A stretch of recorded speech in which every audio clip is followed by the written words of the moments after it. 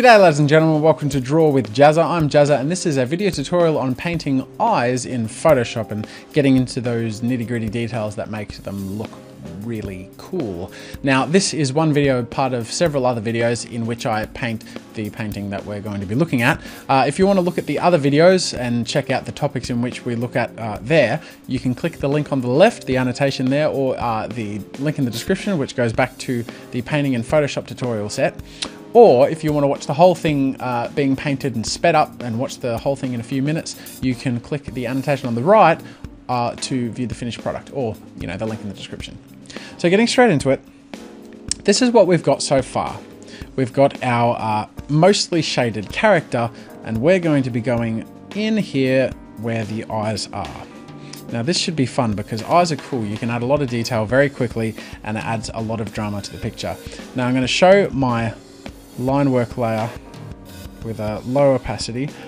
Now I have a layer set aside for where the eyes are going to go.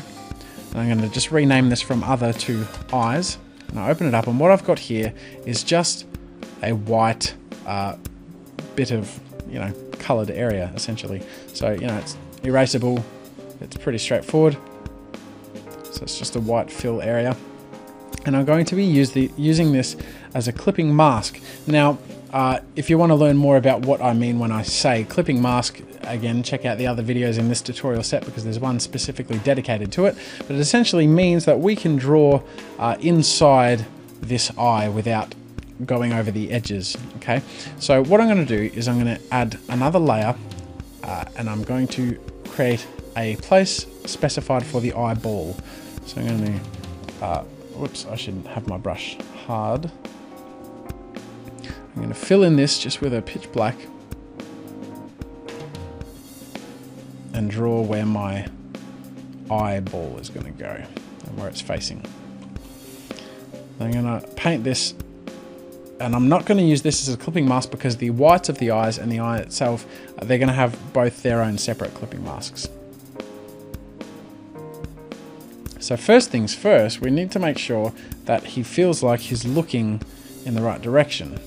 So after I draw and finish refining the position of that, I zoom out and that looks pretty good to me. I think maybe I need a little more body on the left eyeball bit. So I'll just bring the edge down, take a look at that, and I'm happy with that. Okay, so first things first, I'm going to create a new layer and add a clipping mask connected to the eye, where the pupils go. So if I select a random color, let's make his eyes blue. I'm going to go a darkish blue around here. Now when I paint there, you can see that that's what a clipping mask does. It keeps everything nice and neatly constrained inside itself, so you don't paint over the lines. So I'm going to get my brush, I'm going to bring the opacity down to around 20, and I'm going to paint around this sort of donut color where the blue is. So it's a bit of a donut. There we go. That's the first part done. We paint our donut. Make sure our brush has, whoops, the edges are actually hard there, so I did that wrong. But it turned out all right. So you want a soft edge brush to do the beginnings of the donut with. Now I don't want it too strong. I think that's a bit too bright, so I'm going to bring the opacity down, and that's the base. Now I'm going to add another layer, add it to the clipping mask. I'm going to bring my brush down to about 3 in size, keep the hardness down, bring the opacity up to around 50. And with my color picker, I'm going to select a mid to bright tone for the blue, and I'm going to go like this.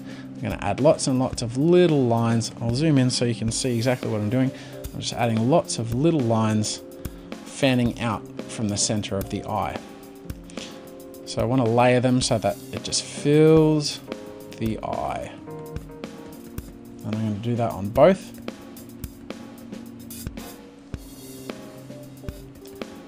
And that adds kind of an illusion of a gradient. And next I'm going to add another layer to the clipping mask. I'm going to go a nice bright blue. I'm going to bring down my brush size. I'm going to be more conservative here. So I'm going to bring the opacity up, but we're just going to do fewer lines.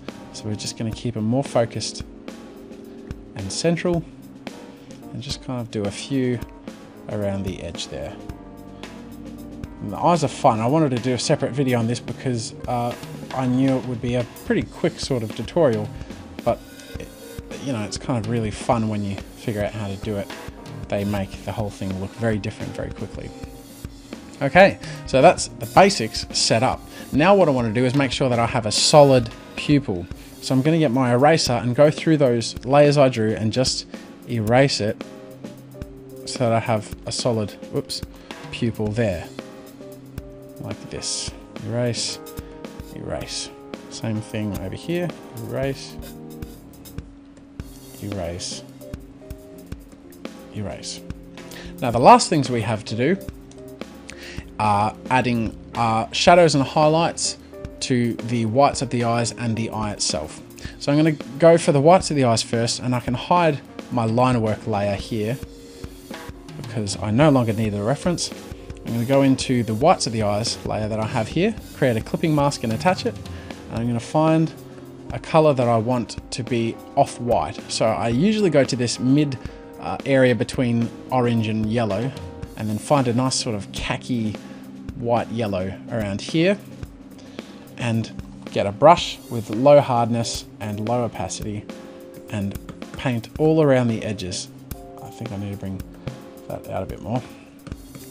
Now whites, eyes are never that bright white, so we slowly kind of bring it down to a mid-tone, and this is the first layer of shading that we're adding, and we're going to add more. So that's the first. I'm going to add another one, add it to the clipping mask, go darker and keep it nice and khaki, and keep the shading closer to the edges now because we don't want to go all the way in. And that's about as far in as I want to go on both of the eyes for the broad shadowing. And now we're going to go for an extra dark bit, but we're going to bring the brush size down, opacity up, and we're just going to do, I should make it harder as well. And we're just going to do the edge under here like that. Same thing for the other side. That's adding shadow from the lid and eyebrow of the eye. There we go. And I'm going to do another one of those just to make it nice and dark. Okay, because we tend to think of our eyes as, you know, white and, you know, not holding shadow, but they really do. Okay, so I've done the whites of the eyes. I'm going to go back into my layer with the eyeballs, the pupil thingies, and I'm going to add another layer to my clipping mask there. I'm going to make it black. I'm going to make sure my brush is nice and soft and large with a low opacity, and I'm going to paint in just up the top here. Just kind of create this disappearing shadow, but it's kind of holding the top of the eyeball. And now what that did, and I can hide it and show it, you can see that the eye is kind of pushed back into the eyeball. Okay, so adding that shadow on top of those blue colors we did keeps it and makes it look like it's on the same sort of wavelength as the eyeball itself. And then the very last thing that we do for the eyes is the highlights, and this is always a really nice thing to do. So we get our white, just a pure white, bring our brush to a medium small size, hardness on full, opacity on full, and we find a few little spots that we want highlights to be. Now these highlights are, in theory, because we're creating the illusion of a location and a character here, in theory they're reflecting lights in a place that he's in. So you want them to be consistent in both eyes. So if I've done one larger ball here and a little ball here and a little pivot of light over here, I do the same thing on this side. So a large one, I'll cut off the edge because it's in the shadow, and a smaller one, and then a little pivot over here.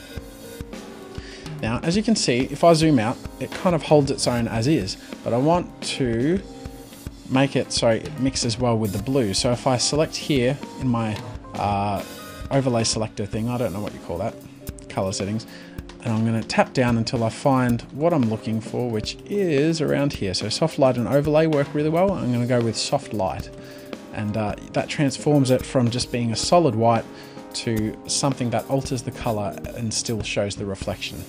Okay, now if I zoom out and show all, I think the eyes are a little bit too blue, so I'm going to bring down the color intensity of the eyes. And this is just a really fun, simple process. All I do is add another clipping mask layer and hit paint bucket and paint white or black, doesn't matter. And in the same color selector thing, I hit color, and you can see now it's black and white. I just change the opacity. So as I drag it up and down, it removes or adds intensity to the color of the eye. Now I'm going to bring this under.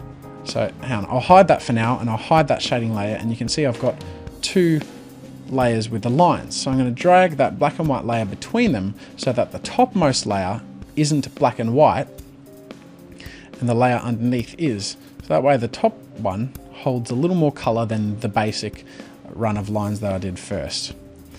And now when I zoom out and show all, I've got a nicely drawn, balanced eye with lots of little detail, and it really did not take us long to do.